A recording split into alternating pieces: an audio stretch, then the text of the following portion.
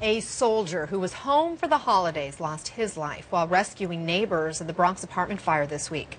Emmanuel Mensah was a National Guardsman. He had just returned home for the first time since joining the Army a year ago. Witnesses say when the fire broke out, he went into rescue mode. He saved 4 people, helping them safely out of the building. And then he went back in to try to rescue more, but this time he didn't make it out. Mensah's father says he's not surprised by his son's final act. They were telling me he was rescuing people out from the fire.